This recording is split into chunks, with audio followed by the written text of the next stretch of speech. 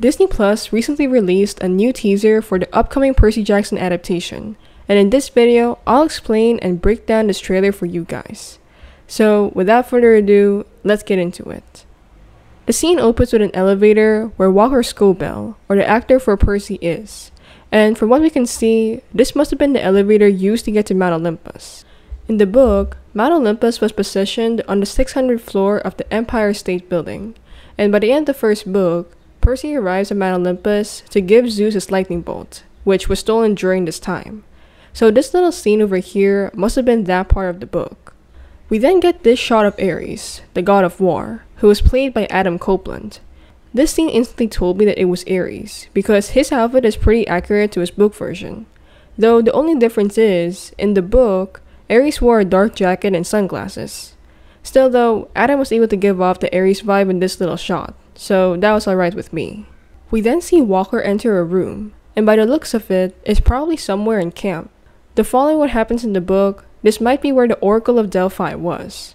Before starting a quest, a demigod has to get a prophecy from the Oracle, and Percy did this in the book, so this might have been what the scene was trying to hint at. We have another look of camp, with demigods running and probably training.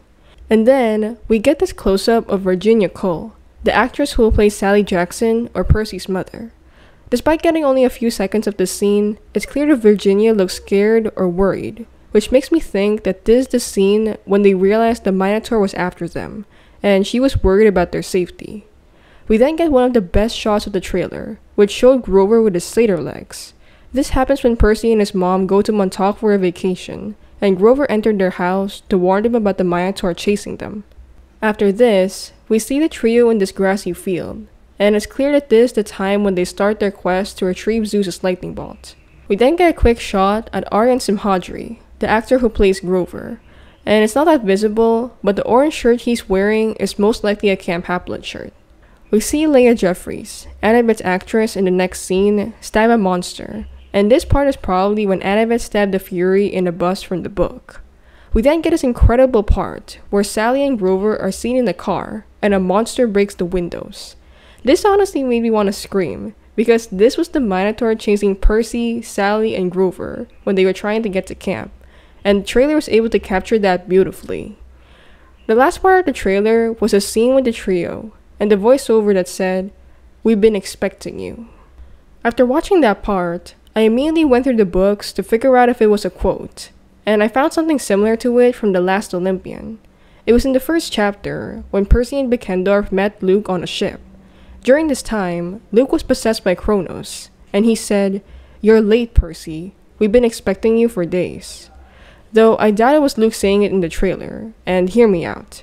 The voiceover in the trailer sounded like someone older than Charlie Bushnell, or Luke's actor, so it couldn't have been him.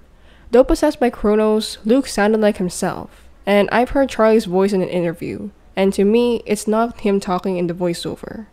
It's probably someone older like Lance Reddick, the actor who played Zeus, and there's a possibility that it's him. I recognize this part as something that happened after the fight Percy had with Ares. And after the scene, Percy goes to Mount Olympus to return Zeus's lightning bolt. So this voiceover was probably Zeus telling Percy that he thinks Percy was the one who stole the lightning bolt, and that's why he was expecting Percy to come clean and admit to the crime. The trailer ends with a date of December 20, 2023, meaning it's going to come out by the end of the year. I don't know about you guys, but this trailer made me so hyped up for the show, and I'm so excited to finally watch it this year. So how about you? What do you think of this teaser? Let me know in the comments down below.